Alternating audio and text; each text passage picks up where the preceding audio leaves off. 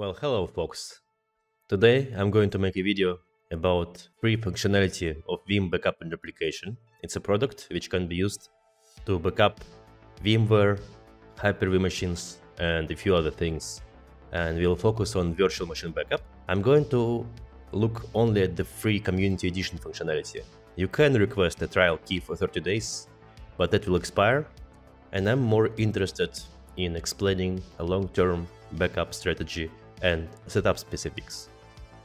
I will focus on quite a few technical things to make sure the setup is well explained. One thing I will ask of you, do not consider this video an official statement from Veeam company. The whole content is based purely on my experience. Let's get on with it. We will start by going to the website https://www.veeam.com, and then you would want to go to the download section. If you try to download something, you must make an account in the top right, but it's free. You just need to provide your email address. And out of the whole list, I'm going to focus today on the free community edition of Veeam backup and replication. So we will not be looking at monitoring products, only at the backup products. Click on the download button, and in the next page you can select the latest build available. At this time it's version 11, version 837. And by clicking on the download button, we will proceed. Once the download is ready, double click the file, which will mount the image to your virtual CD-ROM. And now you can run the setup. In this window you have quite a few things to install. We'll start with Veeam backup and replication itself. The setup window is followed by a mandatory end-user agreement, which you have to accept to proceed. And the next step can be skipped, because we do not plan to use a paid license of the product. That will only limit us to community edition. So I am going to install Veeam backup and replication itself. This is the product. The next product, Veeam backup catalog, is useful if you would like to connect this machine to a server with Enterprise Manager. It exists by default, it doesn't do much by itself. And finally, the console is an extra installation which basically allows you to connect to a Veeam backup server. So starting with version 8 or 9, I think, we got this console, so you don't have to remote desktop into Veeam backup server. You can connect with the remote console application, which is a standalone installation. You can select the path where you want to install. In my case, I'm going to go with my C drive. I still have plenty of space there and I can expand it. But you may want to pick a different option if you don't have enough space. The next step will provide you with the list of requirements which you are likely missing, and you have an option to install them straight away. At this point you could have some problem if you would have, let's say, trouble with installations of specific components, and that's something that can be investigated by checking the event viewer information. All of these can be installed separately as well, so if they are not installable through this window, you can look up these names online on Google and download them separately.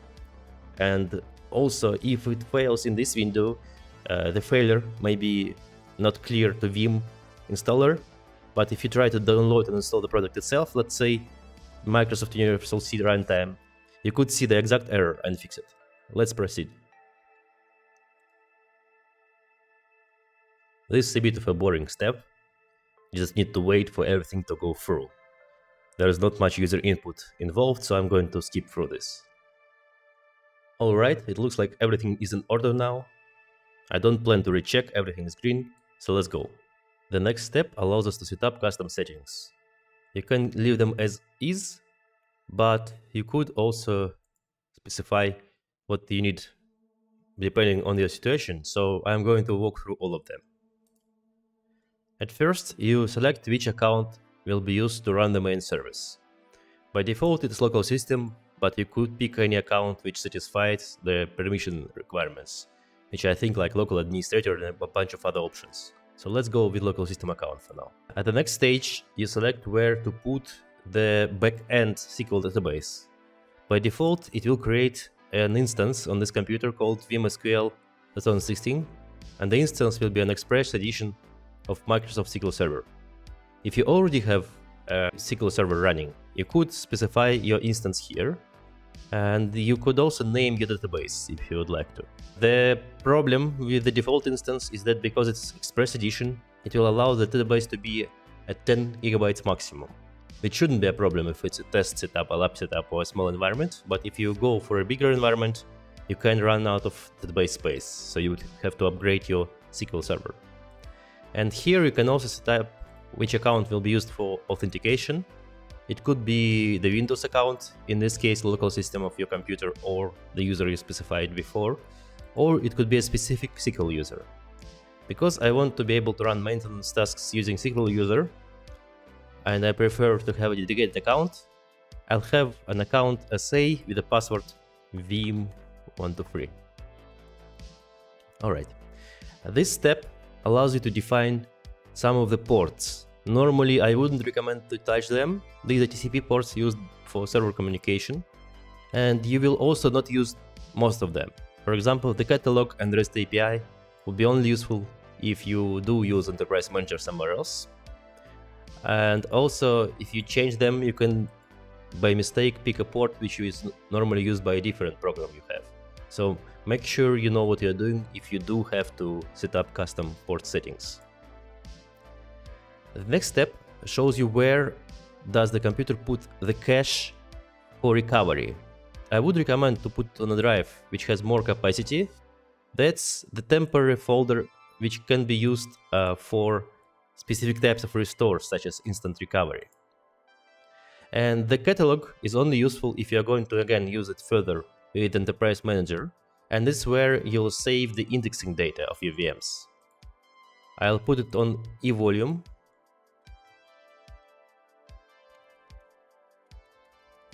But I'm not going to use indexing because it's going to be a free community edition standalone server. So this is just for the configuration only. And now we are ready to install. Okay, and we are done here.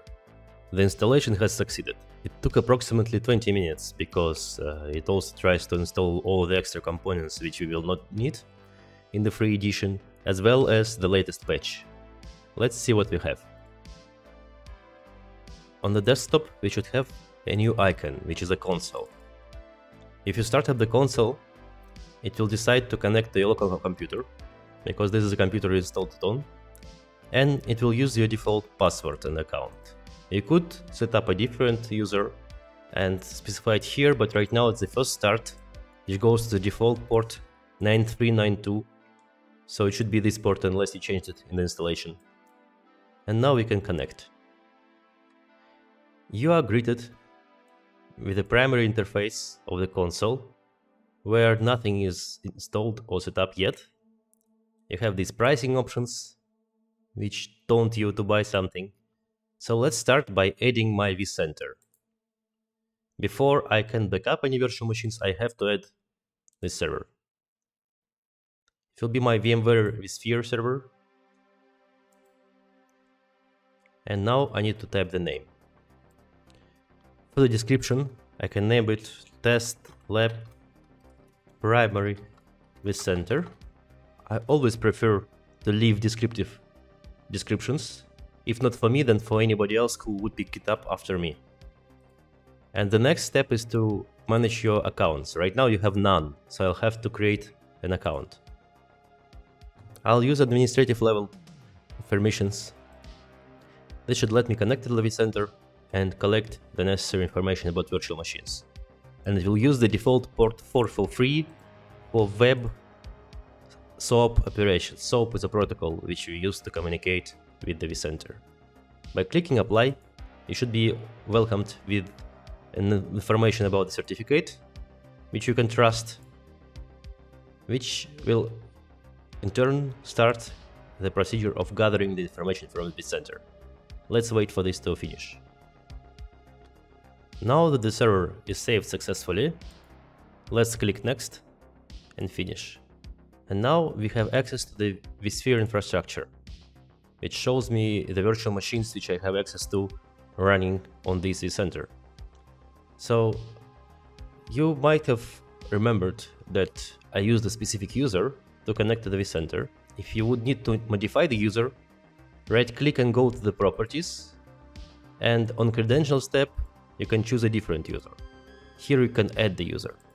And if you want to manage all the users you have in this console on the global scale, for example, delete a user, you would want to go to the main menu, manage credentials, and this is where you can create and remove the users. There are 3 default root level users which are used for temporary appliances deployed by Veeam, and then there are users which you create yourself. In the same window, you can modify the password. It will tell you which job will be affected and which server will be affected if you do that. This way you can change the password if it changes in your infrastructure. There is no automatic password changing, you have to do it manually. The first thing I want to do is to change the location of my backups. I will not have enough space on the C drive where it points by default, so I'm going to go to the backup infrastructure, backup repositories, and add a new repository, which will be attached to the same computer, just on a different volume. It will be my main backup repository on VBR server. Here we go. The path will be on this computer, and I will put it on the E volume, where I'll make a folder specifically for the backups called backups. You can limit the speed of the disk write operations if you don't want to overwhelm the disk activity, and you have a number of tasks to configure, something that I will review separately. Let's keep it at 4. And the rest of the options are not very important. For now, we'll just click through them. I'm just basically changing my default repository to another location. Okay, we are good to go. Now we are going to change the configuration backup location to the new repository. The configuration backup is basically Veeam saving its own settings. If you clicked no and forgot to change it, or if you want to change it later, the setting is in the main menu, configuration backup. This is where you can change the repository if it is enabled as a backup. I would recommend to keep it, because you can use this configuration backup to restore all the information about the settings and backups if your Veeam SQL database becomes corrupt. Now we can get rid of the old repository. We don't need it anymore, and I don't plan to backup anything on the C drive. And we are good to go. So let's backup one of the machines. For example, this server called TinyVM, because I know it's very small, it will be very easy to backup. So you have a few ways to do that. At first you can go to Home, Jobs, and here on the right click you can make backup jobs. You have the same option in the ribbon in the top left, and you could also do it from the inventory here. That's where you were initially. You could select the machine from your inventory, right click it and select Add to Backup Job and the new job. If you would have more jobs, you could dynamically add it to other jobs you already have. So let's create a new job. At first you specify the name. It will be the test VM first backup job. And then you can create a proper description. For example, in my case, it's video for YouTube. There is a special checkmark in the recent version called high priority, and if you enable this for some of your critical jobs, they will take higher priority in the list of other jobs. What I mean is that technically, if you run multiple jobs, some of them will wait for others, and you can start multiple jobs at the same time. The high priority jobs will be picked first and the rest will be picked last. You could achieve the same result if you carefully balance your settings for the infrastructure, but this is like an easy mode to make the job run a bit sooner. So now I already have the machine added because I have selected the option to make a job for this machine, but you could always add more by clicking the add button and then specifying your infrastructure. You don't have to pick every machine. You could go to, let's say, specific folder view. On the top right there are different filters, and you could select the whole folder you are trying to backup. You could also go to data stores and select the whole specific data store. You can go to tags, and if your machines had tags, you'd be able to select them. And besides that, there is a tag combination which allows you to select multiple tags if you need to, and then only the machines with 2 or 3 tags that you selected be picked. You can also pick a specific host as well, and if you do that, it would basically add the whole container of all the objects, and when the job would start, the Veeam backup and replication would dynamically log in into this host and check which machines are there. If you don't want all machines from that host to be present, but you want to process it as a container, you have the button exclusions, where you can also go and add the machines from the host which you do not want to backup. By going to VM list and show full hierarchy, this one would allow you to go through the specific machine and, let's say, stop backing up this VBR10 machine. In the same way, you could exclude disks of the specific machines. Just be very careful with this option because you may exclude the critical disk. But otherwise, it's possible to, let's say, remove a disk which you don't plan to backup at all, or to backup system disks only. And finally, when you remove the disks, make sure you select this checkbox, remove excluded disks from configuration.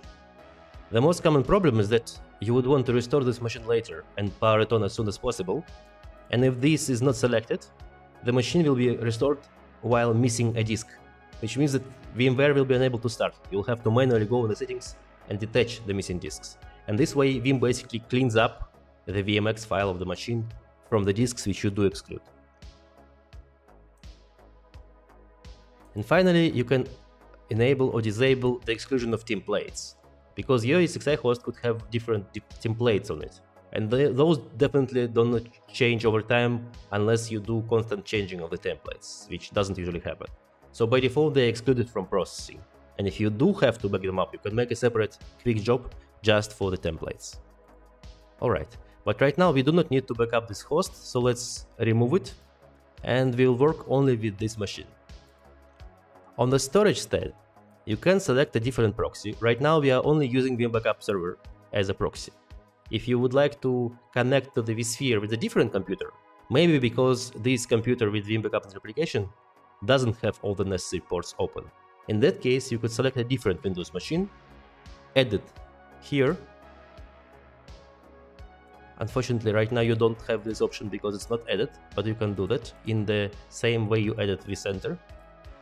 And you also can select repository. Right now the repository, which is a server where you save data, is on this computer itself.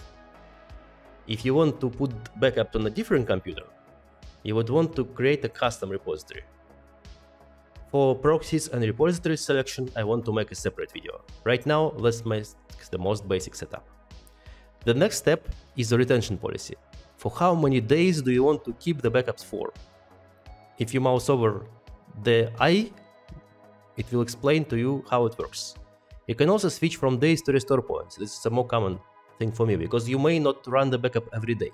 And then it will say keep the history of last 7 runs, so you can restore 7 runs back. Not necessarily 7 days, because maybe you haven't backed up in the last 3 days.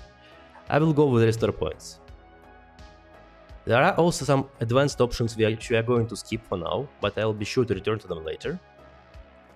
And on the guest processing step right now, we are also going to skip, but this is something that enables VSS guest integration. Basically, it will prepare the Windows machine for freeze. So if you have applications like SQL, Exchange, domain controller, or other types of services which require preparation for the backup, this will freeze the system and avoid corruption. Right now, my machine is even shut down, so I do not care about that. The second option, guest system indexing, is completely irrelevant to us, because it is only useful if you do plan to use the paid edition with Enterprise Manager. The next step is schedule. You can keep the job as is, and then that's it, or you can enable the schedule to run every day or on specific days, let's say only on Saturdays by unchecking other days. This way you can plan the job and walk away from the computer. And then you have an option to do retries. For example, if there was some kind of a problem, like interruption, the job would retry, and you could say, usually I say 3 retries every 30 minutes, because it's unlikely that you're going to fix the trouble in 10 minutes.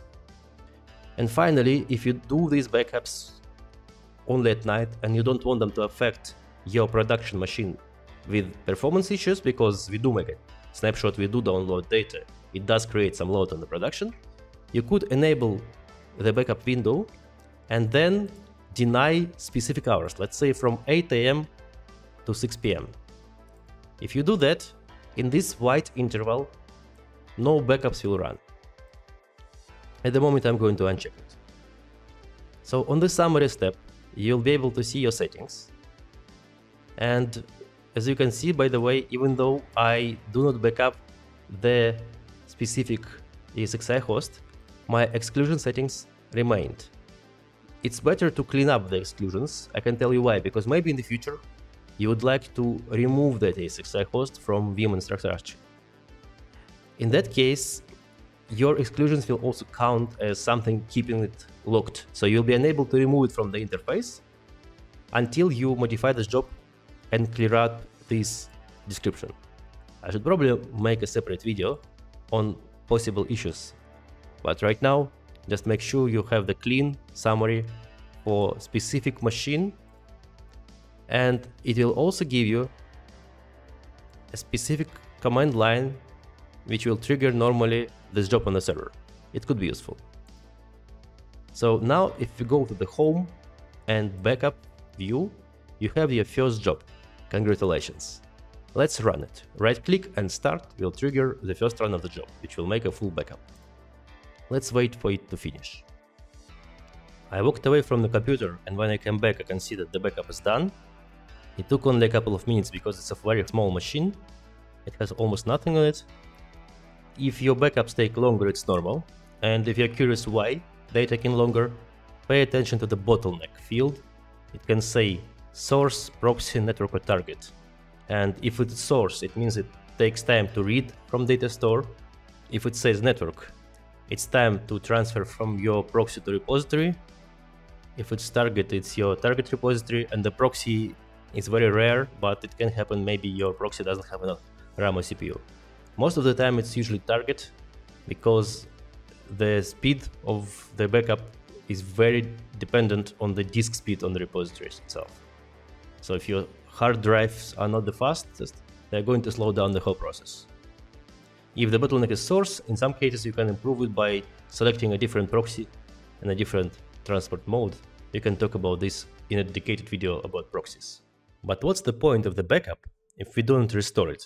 So let's try that. We are going to click on backups disk. I'm going to select the backup I want to restore and my machine. And on the right click option, I have quite a few of different restore possibilities. I'm going to go through all of them in separate videos if it's something that piques your interest. But right now we are just going to restore the machine itself. So we are interested in the option restore entire VM. In the restore mode, I don't want to overwrite my original machine. I'm going to make a different machine, and if you would have multiple proxies, you could pick the best proxy on this step. By clicking pick proxy to use, you could go to the list of your proxies and select a different one. At the moment it's only one server. I'm going to put it back to the same host where it used to be, but you could click the host button and select a different host from your infrastructure. You could also put it on a different resource pool and on a different data store. On the host step also, you have a choice to even go to completely different infrastructure. You are not forced to go to the same host or the same vCenter you backed up from. You, yes you, I'm sorry for calling you out. When you select a different location for the machine, make sure you pick a different name and different folders for your disks and files. Because even if you select to put the machine in a different location, if there is a target file with the same name, it will be overwritten. So please be very careful where do you restore to, so you don't delete your production data. But let's not jump around. So after selecting data store, we can also select different location for different disks if you had to, as well as disk type. You could switch it from thin to thick and back, but right now I keep the disk the same as source. On the folder step, I can name my machine. The new name will have restored suffix. I could type it here, or I could just check the default checkbox, so there is a predefined suffix. And I'll put it in the same folder, but I could pick a different folder if I wanted to. On the network step, you have a choice to connect it to a different virtual network, because if you're restoring to a different host, you may not have the same network available, but you will still want the machine to be connected to the internet. So this is where you could click network step and select a different port group. You could also click disconnect to completely disconnect the machine from network after it is restored. There's an option for secure restore, which only makes sense if you want to test for viruses. It is also something new and calls for a different video. I'm not going to do that. And on the reason step, I'll say YouTube video on 14th of April. This is a very good idea to leave reasons of restore operations, because it does help other team members to understand what you did. I do not like that there is a checkbox, do not show this page again, because it takes a while to bring it back if you disable this reason. I think it's important. And on the summary, you can glance at everything we have set up. We can also force the machine to power on if we wanted to. And now we are clicking finish.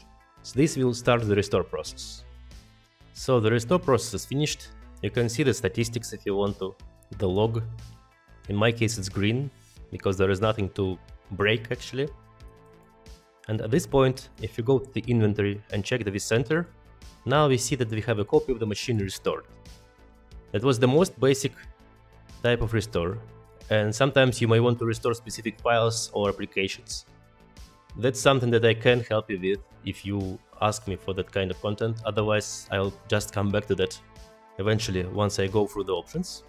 Congratulations, we have managed to set up everything from scratch and add the vCenter, create the user for the vCenter, make a new repository, add the machine to the backup job, back it up and restore it.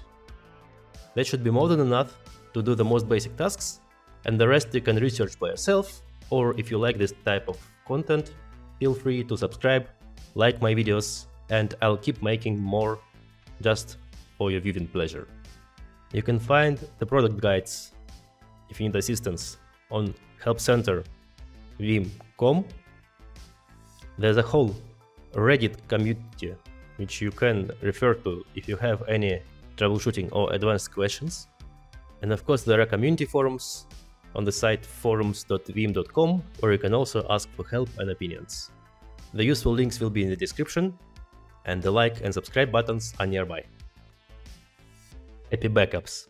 Have a nice day!